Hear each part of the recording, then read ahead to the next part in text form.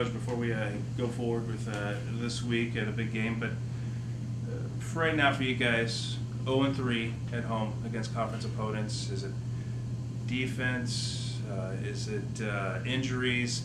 Combination of both. What do you feel like that you're lacking against these conference opponents? Really it doesn't matter what we're lacking. It's the outcome, and again, we don't point fingers. It's not one area. Yes, we've had injuries, and yes, we haven't played well here or there, but bottom line is we've had opportunities to win all 3 games that we've played at home and have failed to do so.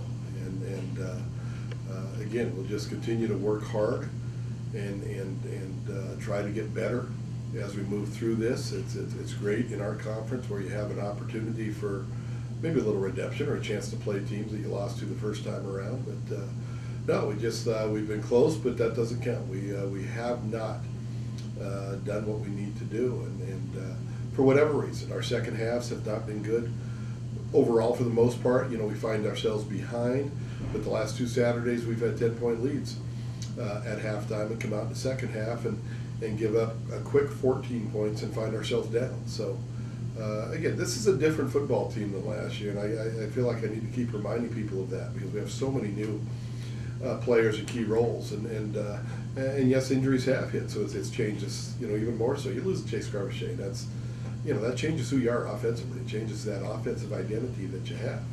But again, that's us. Every other team, they have their own issues. Injuries being one of them, I'm sure. And so the key is you have to fight your way through it, find your way to, find players that are ready to step up and roll. And I said it close doesn't count in this game, and so we're disappointed where we're at 3-3. I also think it kind of shows how far the program's come. We're at 3-3. There is disappointment in that. So we're disappointed, but we're not. There's no give up on this team. We'll go back to work today and have a good practice. I anticipate, and work as hard as we can, get ready for the trip down south.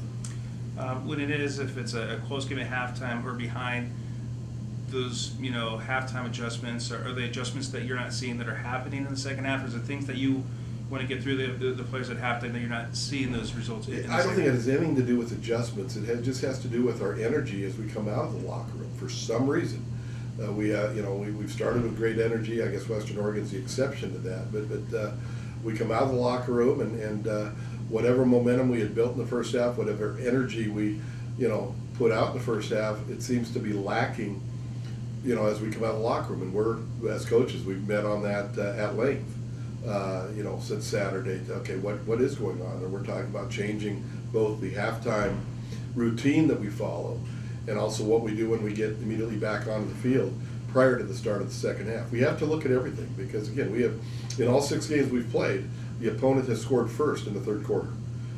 One field goal and 5 touchdowns, with those 6 opponents. So, again, we've got to take a look at everything that's going on and try to identify what is it that's preventing us from coming out with the energy necessary.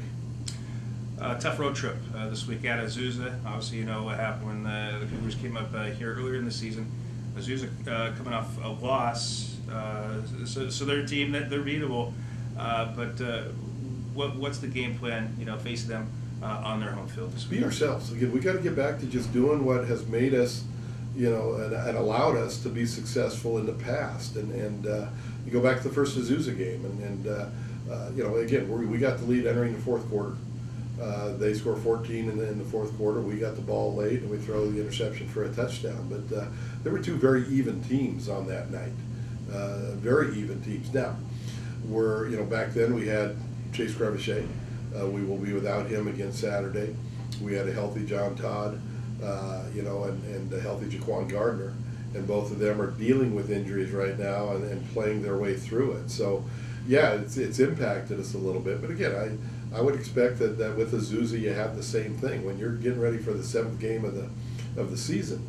That comes with that. There's going to be a lot of players that are banged up with bumps and bruises and have to play their way through, whatever injuries they might have. So, again, our players are excited. We have a lot of players from Southern California. They've always looked at this game with great excitement because they get a chance to go back home, see family, have family and friends come out to watch them play. And so our players will be ready for Saturday. The video you saw in Azusa, I'm guessing over the weekend, the same Azusa team that you faced earlier. Well, I remember the game one. I was very impressed with how much they had improved physically. You know, one of the better looking teams I've seen in the GNAC, just with their length, their size, and then certainly you see their athleticism. And again, they played Colorado Mines last week and lost a very close game. Could have easily and maybe even should have won that game. But Colorado Mines also has been a top 25 team the past few years. So again, this is a team that leads the GNAC right now, and we look at it realistically that our postseason chances are gone, and probably our chances for league championship are gone. But there's still so much to play for. These kids enjoy playing with one another, and like I said, we'll get ourselves ready. When you say that chances of getting the conference title, is still playing hard, still hopefully trying to make a factor in who is the conference champion. I mean, what is your guys' approach? Well, our approach is to be 1-0. It really is. It's win that week. Win that week. Who's the opponent? This week it's Azusa Pacific. So, okay, let's be 1-0 this week against Azusa Pacific. Not worry about anything good or bad that's happened prior to this game. Not worry about the schedule after this game. Really just focus on, first of all, ourselves and continuing to come together as a football team. And that's been a work in progress, as we move through this. It's an entirely different team in so many ways than what we had, just with a veteran offensive group dealing with injuries and a young, inexperienced defensive group. And so putting all those pieces together. But our focus is to be 1-0 this week, to get ready for a very, very good Azusa Pacific team. Try to be at our best, because we haven't seen our best yet. We know that. I think the people that watch us closely know that. We haven't come close to playing a complete football game. We've shown at times that we can be very, very good. We've also shown at times that we can be very, very average or mistake prone. So we've got to eliminate those mistakes and find a way to be at our best and put a full game together. We did talk about injuries. Injury report this week. Gardner, Chase. What are their status? Chase is out and most likely out for the season. He has a hip injury. The MRI last week showed that it's a likely surgical repair that will be needed with that. So Chase Crevichet, who means so much to us offensively, will be playing without for the remainder of the season. The good thing is that by just playing the 3 games this year, he does qualify for a medical redshirt. So we'll add him to the 2017 roster. Jaquan Gardner was able to get through the game, clearly not 100%. He probably was around 70%. He's better, again, but not at full speed or full strength. John Todd played last week with the knee brace, just returned to practice in a limited role on Tuesday, Wednesday, and ended up playing more than we had anticipating on Saturday. But he's still recovering and adjusting to the brace and then recovering from the injury. Marjani Ellison will be out this week, our other starting receiver. The receiver position has really been hit the hardest. We lost Dylan Zubernick earlier. We lose Chase Crevichet. We played without John Todd for a number of weeks. Sage Burmeister is still dealing with his ankle injury that he suffered early in the Shadron State game. So there's a number of players that at that position that it's really impacted who we are offensively and all. We've had to move Richard Doctor from running back out to receiver. We're playing Nick Sexton, a freshman.